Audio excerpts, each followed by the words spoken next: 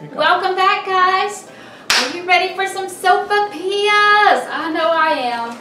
I'm going to show you a quick, cheap, easy method to make like restaurant-style sopapillas. So, first thing, go to the grocery store and get you this. It is harina, prepara, something in Spanish. But it's like a mix made to make tortillas and so forth, and you just add water. Well, we're going to make sopapillas. So what I have is 2 cups of this wonderful mix, and I'm going to add a half a cup of milk. Here we go. Half a cup of milk. I'm going to put it in here and stir it up. Get it good, get the milk good and incorporated.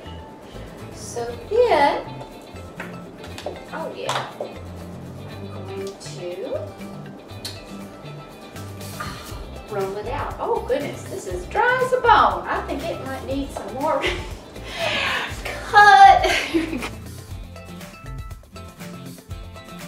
All right, problem solved. Now I have it all mixed up. It's a good consistency. And I'm going to knead it out probably 5 or 6 times. We got it all going. Yes, here we go. So, gotta get it good and mixed and kneaded up. And I'm telling you, you're going to be so surprised how good these are going to be.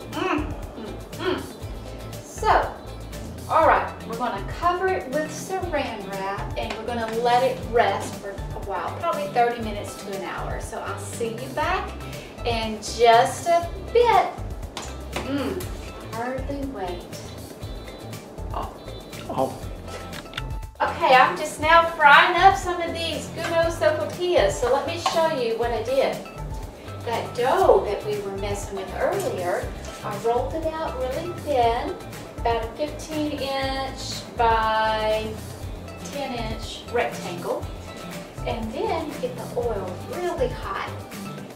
Just pop it in like this. Woohoo! And another one. And it takes about a minute or so on each side. And when it gets beautiful and golden brown like this, you are done.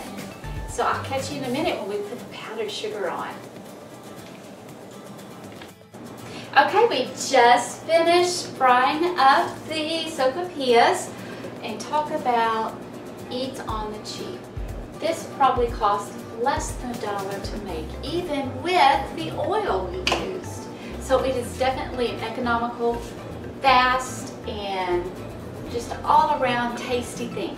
So I'm going to go ahead and do a little sprinkle of powdered sugar. Oh, doesn't that look nice? Go. And if you wanted to dress them up, you could put maybe some whipped cream or strawberries or something on it. Man, that would be good. So here we go. Eats on the cheap, brought to you sopapilla style. All right, catch you next time.